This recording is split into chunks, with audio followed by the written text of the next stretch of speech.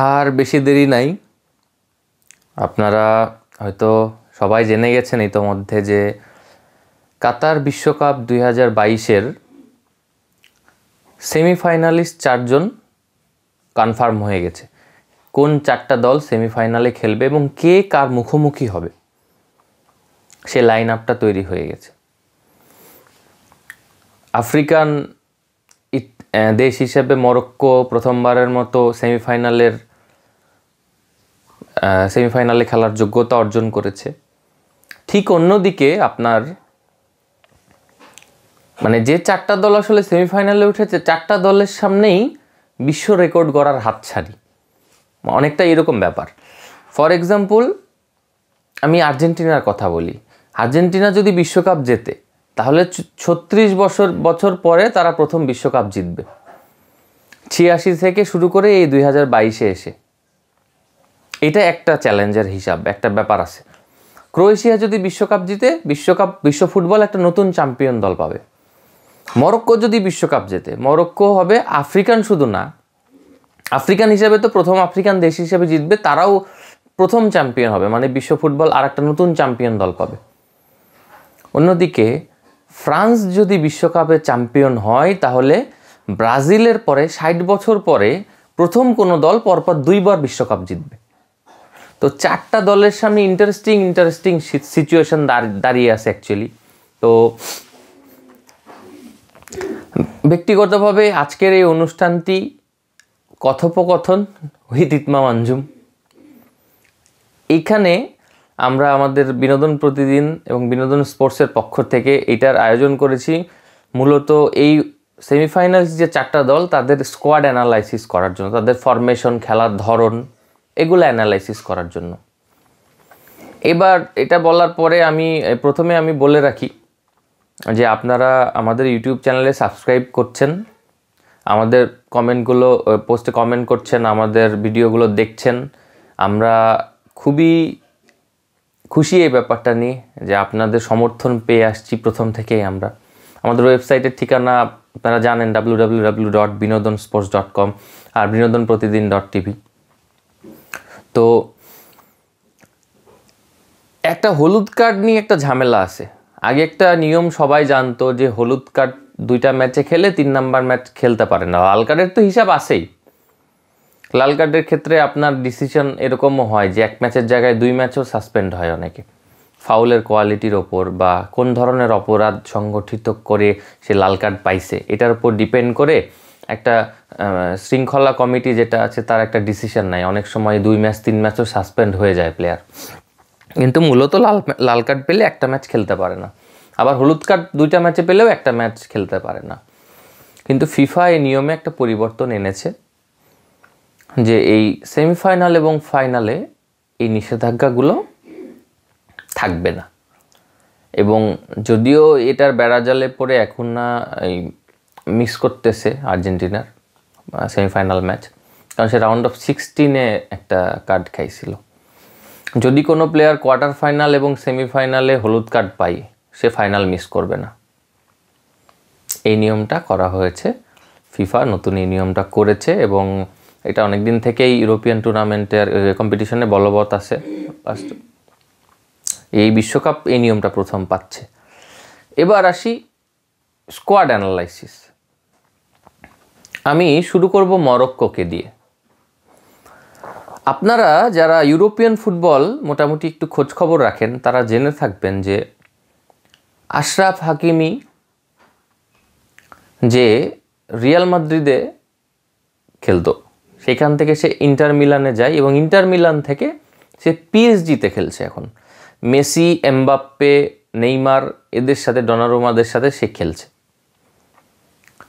সে হচ্ছে মানে একরকম আর্গুবলি he is the best star বা he is one of the most dominating player in the squad, এভাবে বলা যেতে পারে। আবার হাকিম জিয়েক, যারা চেলসির খেলা ফলো করেন হাকিম জিয়েককে চিনে থাকবেন, বাট আমি হাকিম জিয়েককে আরও আগে থেকে চিনি। ব্যক্তিগতভাবে আমি রিয়াল মাদ্রিদের অনেক বড় একজন ফ্যান। আমি মনে করি I am the biggest মাদ্রিদিস্তা in the world, এটা আমি মনে করি। আমার মতো অনেক মাদ্রিদিস্তারা এটা মনে করে। কিন্তু যখন আমরা আয়াক্সের সাথে চ্যাম্পিয়ন্স লিগে পরাজিত হই কয়েক সিজন আগে, ওই সিজনে আমি হাকিম জিয়েককে চিনেছিলাম। আয়াক্সের ওই টিমটা সেমিফাইনালে টটেনহামের সাথে হেরে গেছিল লুকাস মৌরার আনবিলিভেবল হ্যাটট্রিকে। কিন্তু ওই সিজনে আয়াক্স থেকে অনেকগুলো প্লেয়ার বের হয়েছিল, যেমন Frenkie D young, Matheus delete, হাকিম জিয়েক। তো এই প্লেয়ারগুলো সেবার দুর্দান্ত পারফরমেন্স দিয়ে নিজেদের জাত চিনিয়েছিল। এছাড়াও ইউসুফ আমারাবাত নামে একটা প্লেয়ার আছে যে ফিওরেন্টিনাতে ফুটবল খেলে। এই বিশ্বকাপ শেষে তাকে নিয়ে কাড়াকাড়ি শুরু হবে ইউরোপিয়ান দল বদলে, এটা আপনারা শিওর থাকেন। সেভিয়া গোলকিপার ইয়াসিন বোনো এবং ইউসুফ এল নাসেরি, এই দুজনের কথা যদি আপনারা না জেনে থাকেন তাহলে আপনারা আসলেই ওয়ার্ল্ড কাপের খোঁজখবর নিচ্ছেন না। কারণ গত ম্যাচে ইউসুফ এল নাসরির একমাত্র গোলে মরক্কো হচ্ছে পর্তুগালকে পরাজিত করে। এবং ইয়াসিন বোনো বীরত্ব, ইয়াসিন বোনো যে কত ভালো মাপের গোলকিপার এইটা এই বিশ্বকাপে প্রত্যেকটা ম্যাচে সে দেখাইছে। আনফর্চুনেটলি সে জাতীয় সঙ্গীত ন্যাশনাল অ্যান্থেম হওয়ার ঠিক পরে বেলজিয়ামের ম্যাচে অসুস্থ হয়ে পড়ে এবং ম্যাচে স্টার্ট করতে পারে না। কিন্তু সেই ম্যাচটাতে খেললেও হয়তো সে ক্লিন শিট রাখতে পারত। এবং সে এখন পর্যন্ত ক্রোয়েশিয়ার গোলকিপার লিভাকোভিচের সাথে মানে গোল্ডেন গ্লাভসের দৌড়ে সব থেকে বেশি এগিয়ে আছে। আর মরক্কোর ক্যাপ্টেন রোমান সাইস, বাউফলও অনেক ভালো খেলতেছে, বাট রোমান সাইস যে ডিফেন্ডিং করতেছে, আগের দিন ইনজুরির কারণে সে মাঠ থেকে তাকে বের হয়ে যেতে হয়, কিন্তু রোমান সাইস পরের ম্যাচ খেলবে কি না এই ব্যাপারে কনফার্মেশন পাওয়া যায়নি যদিও। তারপরেও আমরা আশা করি ফুটবল ফ্যান হিসেবে সে পরের ম্যাচ থাকবে। এবার আসি মরক্কোর গেম প্ল্যানের হিসাবে। মরক্কোর খেলার ধরনই বলে দিচ্ছে এই বিশ্বকাপে যে Morocco counter attack base football খেলছে। ডিফেন্স, আমি মনে করি না যে ডিফেন্সিভ খেলা কোনো নেগেটিভ কিছু। Attack wins you matches R defence wins you trophy, এই মর্মে আমি বিশ্বাস করি। আপনারা হয়তো দেখে আসছেন যে ইতালি 2006 বিশ্বকাপে ফাইনালে ওঠার আগ পর্যন্ত কোনো গোল খায়নি, এই সেমিফাইনাল পর্যন্ত কোনো গোল না খেয়ে সেমিফাইনালে উঠছিল। এই সেমিফাইনাল কি ফাইনাল পর্যন্ত তারা মানে একটা সিঙ্গেল গোল খায় নাই। তো এইবারের মরক্কো টিমটা অনেকটা এরকম, তারা একটা মাত্র গোল খাইছে, সেটা কানাডার সাথে, এবং সেটা আত্মঘাতী গোল। লাস্ট 8 ম্যাচে মরক্কোকে কেউ গোল দিতে পারে নাই, অপোনেন্টের কোনো স্ট্রাইকার। কিন্তু তার এগেনস্টে তারা গোল করছে, তারা অ্যাটাকে গেছে, তারা স্পেনের সাথে ফিনিশ করতে পারে নাই, না হলে হয়তো 90 মিনিটে স্পেনের সাথে স্কোর করে ফেলতো। তারা পর্তুগালের সাথে কিছু ইজি অপরচুনিটি মিস করছে, নাইলে ব্যবধান বাড়তে পারত। এবং তারা বেলজিয়াম এবং ইয়ের সাথে তো ভালো ব্যবধানে, মানে বেলজিয়ামের সাথে তো জিতেই গেছে, আর ক্রোয়েশিয়াকেও তারা আটকাই দিছে। তো মরক্কোর খেলার ধরনটা আমি খুবই অ্যাপ্রিসিয়েট করি। আমি মনে করি ডিফেন্সিভ খেললে এটা ট্রফি জেতার জন্য সব থেকে বড় অ্যাডভান্টেজ দিবে। আর এবার মরক্কো বাদ দিয়ে এবার আলোচনায় আসি ক্রোয়েশিয়াকে নিয়ে। ভাই, লুকা মডরিচের রিসেন্ট একটা সাক্ষাৎকারে লুকা মডরিচ বলতেছে যে আমি রিয়াল মাদ্রিদের ডাগ আউটে যখন সবাইকে বললাম যে আপনারা এবার সবাই তোমরা you should watch out Croatia in this world cup, কিন্তু সবাই এটাকে অত লাইটলি নেয় নাই, গুরুত্ব দেয় নাই। কিন্তু তার মনের যে কনফিডেন্স তার এই কথাটার মাধ্যমে ফুটে ওঠে যে তারা অ্যাজ এ স্কোয়াড কত স্ট্রং। লিভাকোভিচ জাপানের সাথে এতগুলো সেভ দেওয়ার পরে লিভাকোভিচের একটা ভিডিও রিলিজ হয় এবং সেখানে দেখা যাচ্ছে যে লুকা মডরিচ লিভাকোভিচকে মানে মোটিভেট করতেছে যে মিস করছো, সো হোয়াট, কী হয়েছে, you have to fight back, you have to বাগেরা ফালানা what ever. তো তাদের টিমের মধ্যে যে লিডারশিপ মানসিকতার পরিচয় এটা লুকা মডরিচ একাই দেয় এরকম না। ম্যাথিও কোভাচিচ বলেন বা ব্রোজোভিচ, পেরিসিচ, এরা তো সিনিয়র প্লেয়ার। গত বিশ্বকাপের ফাইনালের অভিজ্ঞতা আছে ভিদা, সে যদিও এখনও স্টার্ট করতে পারে নাই, তারপরেও সে স্কোয়াডে আছে। তো অ্যাজ এ টিম এই মরক্কো এবং ক্রোয়েশিয়াকে অ্যাজ এ টিম অনেক স্ট্রং মনে হয়েছে। একটা টিম হিসাবে তারা ওয়ার্ল্ড কাপ খেলতেছে। ব্রাজিলের মতো টিমের সাথে মিডফিল্ড কন্ট্রোল করে খেলছে ক্রোয়েশিয়া, কারণ ব্রোজোভিচ, লুকা মডরিচ আর হচ্ছে ম্যাটিও কোভাচিচের মতো 3টা মিডফিল্ডার আছে। এটা প্রেডিক্টেড ছিল। আমি আমার match prediction with Itmam Anjum অনুষ্ঠানে বলেছিলাম আপনাদেরকে যে ব্রাজিল মিডফিল্ড ডমিনেট করে খেলতে পারবে না, মিডফিল্ডে তাদের যে ডমিনেশন এটা থাকবে না ক্রোয়েশিয়ার সাথে, কারণ Croatia has better option in this particular area. তো আর্জেন্টিনার সাথে হয়তো ব্যাপারটা একটু সিমিলার হবে, কারণ এনজো ফার্নান্দেস থেকে শুরু করে পারেডেস বলেন বা রদ্রিগো ডিপল বলেন, তো এদের যে মিডফিল্ডের যে ডেপথ এইটা হয়তো আর্জেন্টিনারও ভালো আছে। এমন মেসি তো নিচে নেমে নেমে খেলতেছে অ্যান্থনি গ্রিজম্যানের মতো।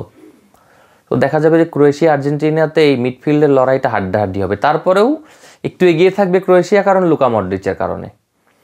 লুকা মডরিচকে দেখে আমার 2006-এর জিদান মনে হয় অন্য সেন্সে, ইন অ্যানাদার ওয়ে, কারণ একটা এজের পরে সব কিছু মুখস্থ হয়ে যায়, ওই টপ টু বটম নখদর্পণে থাকে, একটা ক্লাসের ফার্স্ট বেঞ্চারের মতো, ফার্স্ট বয়ের মতো, যে পরীক্ষার আগের দিন মনে হয় সবই পারবো। তো লুকা মডরিচের ব্যাপারটাও এরকম। লুকা মডরিচ গেম প্ল্যান বলেন, গেম সিচুয়েশন বলেন, গেম ডিমান্ড বলেন, সব কিছু বোঝে এবং এটা তার খেলার মধ্যে দেখা যাচ্ছে। যতই বলেন আপনারা 2টা ম্যাচ ট্রাইব্রেকারে জেতা, এটা আসলেই একটা বড় ব্যাপার।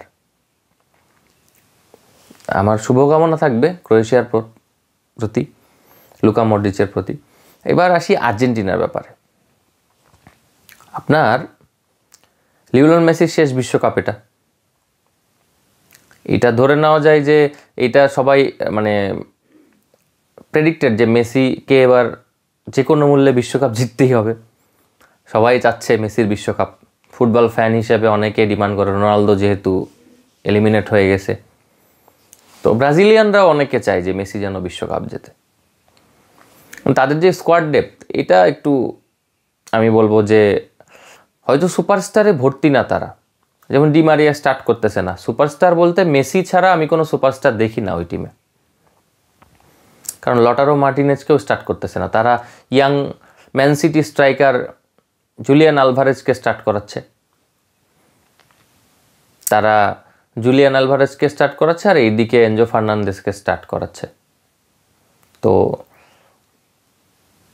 অ্যাজ এ স্কোয়াড তার একটা পরিশ্রমী squad, young squad with experience, Otamendi and Lionel Messi.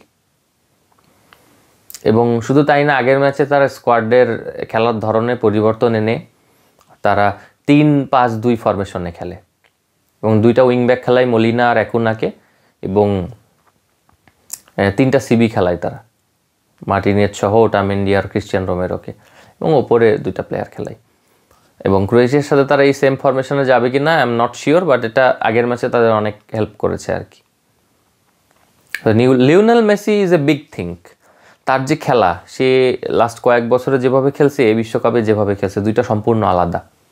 Luis fun গাল হয়তো লাস্ট কয়েক বছরের পারফরমেন্সের উপর বেস করেই বলেছিল যে মেসি ইজ নট, মানে মেসি টিম প্লেয়ার না, বা মেসি দাঁড়িয়ে থেকে খেলতে পছন্দ করে, ব্লা ব্লা ব্লা। বাট আমি মনে করি যে মেসির এবারের খেলার ধরনটা পুরোটাই আলাদা। মেসি আর গ্রিজম্যান মোটামুটি একই রকমের ফুটবল খেলতেছে। পরিসংখ্যান মেসির পক্ষে কথা বলবে, বাট তাদের খেলার ধরনটা সিমিলার। অন্যদিকে এমি মার্টিনেজের, আর্জেন্টিনার 3টা Martinez, Lautaro Martinez, Emi Martinez আর অ্যালিসান্ড্রো মার্টিনেজ। তো ফর্মের বিচারে, পারফরমেন্সের বিচারে অবশ্যই এমি মার্টিনেজ থাকবে প্রথমে, আর তারপরে লিসান্ড্রো মার্টিনেজ। লটারো মার্টিনেজের ওয়ার্ল্ড কাপটা খুব একটা ভালো যাচ্ছে না, যদিও শেষ ম্যাচে পেনাল্টিতে গোল করে ট্রাইব্রেকারে সে ফর্মে ফেরার ইঙ্গিত দিয়েছে, কনফিডেন্স হয়তো তার বুস্ট আপ হয়েছে। এবার আসি ডিফেন্ডিং চ্যাম্পিয়ন ফ্রান্সকে নিয়ে। প্রথমেই বলে রাখি, আপনারা সবাই জানেন এনগোলো কান্তে, পল পোগবা, কারিম বেনজেমা, ক্রিস্টোফার এনকুনকু, ক্রিস্টনাল কেম্পেম্বে এবং বিশ্বকাপের প্রথম ম্যাচে লুকাস হার্নান্দেজকে তারা হারায়। এবং ইংল্যান্ডের সাথে আমরা খেয়াল করি যে কিংসলে কোমান ছাড়া তারা সাবস্টিটিউট করার মতো কোনো প্লেয়ার করতে পারে না। সত্যি কথা বলতে তারা খুঁজে পাচ্ছিল না হয়তো। ফ্রান্সের স্কোয়াড ডেপথ যেখানে ইংল্যান্ডের মতো হওয়ার কথা, পর্তুগালের মতো হওয়ার কথা, ব্রাজিলের মতো হওয়ার কথা, সেই ফ্রান্সের এখন স্কোয়াড ডেপথ নাই বললেই চলে। কিন্তু অ্যাজ এ টিম তারা অনেক বেটার পারফর্ম করছে। ইংল্যান্ড যে লেভেলের ফুটবল খেলছে, আমি ড্যাম শিওর আপনাকে গ্যারেন্টি দিয়ে বলতে পারি যে ইংল্যান্ডের সাথে অন্য কোনো দল হলে 3টার কমে গোল খাইতো না এবং ম্যাচ লুজ করতো, ম্যাচ হেরে যেত। কিন্তু ফ্রান্স যে কয়টা অপরচুনিটি পাইছে তার মধ্যে কিছু কাজে লাগায় গোল করে ফেলছে। চোমেনি যেদিন যার গোল করার দরকার, চোমেনি একটা ইন্ডিভিজুয়াল ব্রিলিয়ান্স বলবো, গোল করে দিছে দূর থেকে শট করে। অলিভিয়া জিরু এই মিস করলো তো 2 মিনিট পরে আবার স্কোর করে বসলো। গত বিশ্বকাপে 0 শটস অন টার্গেট, সমালোচনায় মুখর ছিল জিরুর পারফরমেন্স, কিন্তু এই বিশ্বকাপে এখন পর্যন্ত 4টা গোল করেছে অলিভিয়া জিরু। প্রথম ম্যাচে 1 গোল করেছে, দুই গোল করেছে, পরে 1টা করছে, তারপরে আজকে আবার 1টা গোল করছে।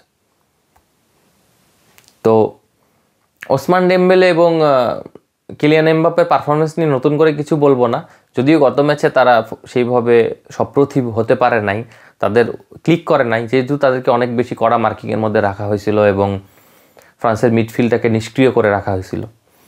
যদি আলাদা করে কারো নাম বলতে হয় সেটা হচ্ছে চোয়ামেনি আর হচ্ছে আদ্রিয়ান রাবিওট এবং অ্যান্থনি গ্রিজম্যান, এরা অসাধারণ পারফর্ম করতেছে।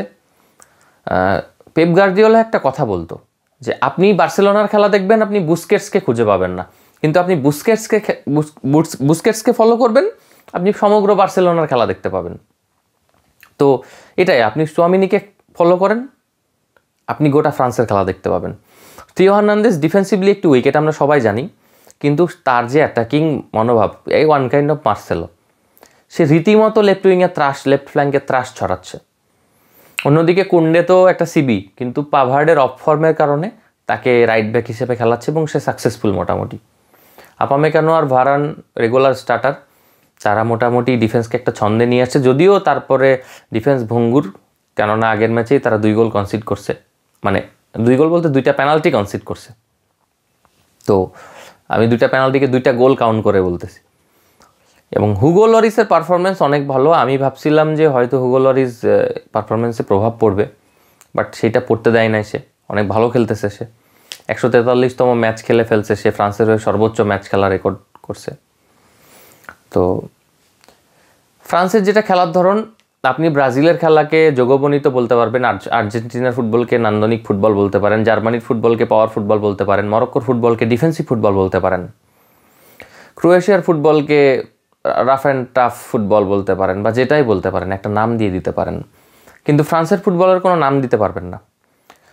যদিও এখন পর্যন্ত এটাই হয়তো দিদিয়ের দেশমের একমাত্র ব্যর্থতা, যে ফ্রান্সের এত স্কোয়াড ডেপথ নিয়েও ফ্রান্সকে কোনো অ্যাটাকিং ফুটবল সে উপহার দিতে পারে নাই। যদিও এখানে তার দোষ খুব একটা নাই, কারণ সে ইউরো এবং নেশনস লিগে খারাপ পারফরমেন্স হইলেও সে ইউরোতে মোটামুটি টিমটাকে গুছায় নিছিল, কিন্তু এতগুলো প্লেয়ারের ইনজুরিতে সে আর কি কোনো নির্দিষ্ট একটা প্যাটার্ন বানাতে পারে নাই, এবং যে কারণে তাকে কার্যকরী ফুটবল খেলতে হয়েছে, যে কার্যকরী ফুটবল খেলে গত বিশ্বকাপে ফ্রান্স শিরোপা জিতেছিল উইথ ইন্ডিভিজুয়াল ব্রিলিয়ান্স দিয়ে। ডেনমার্কের সাথে এমবাপ্পে ম্যাজিকে জিতছে, আপনার প্রথম দিনও এমবাপ্পে ম্যাজিকে বলা যায়, এমবাপ্পে গ্রিজম্যান ম্যাজিকে। আপনার এর সাথেও এমবাপ্পে ম্যাজিকে জিতছে, পোল্যান্ডের সাথেও, আবার ইংল্যান্ডের সাথে আপনার মোটামুটি কাউন্টার অ্যাটাক থেকে অপরচুনিটি ক্রিয়েট করে গোল করে জিততে হয়েছে।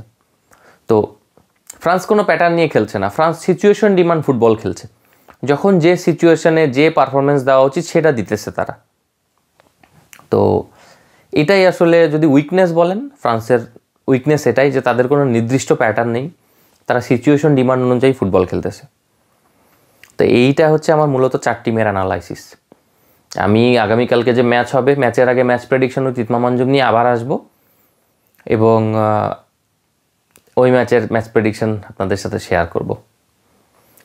আপাতত কথোপকথন ওই এতমাম আঞ্জুমে আপনাদের সবাইকে বিদায় জানাতে হচ্ছে। আজকে আমার আলোচনা এই পর্যন্তই। আপনাদের যে মতামত, আপনাদের টিম, এই 4টা টিম নিয়ে, লাইন আপ নিয়ে, তাদের খেলার ধরন নিয়ে, কোচ নিয়ে, ডানে বামে ঘটে যাওয়া ব্যাপার নিয়ে আপনাদের কি মতামত সেটা আমাদেরকে জানাতে পারেন। আমি আবারও বলে দিই, আমাদের ওয়েবসাইটের ঠিকানা www.binodonsports.com আর binodonprotidin.tv। আমাদের ইউটিউব চ্যানেলে সাবস্ক্রাইব করেন, বেশি বেশি ভিডিও দেখেন, আমাদের পাশে থাকেন। ধন্যবাদ।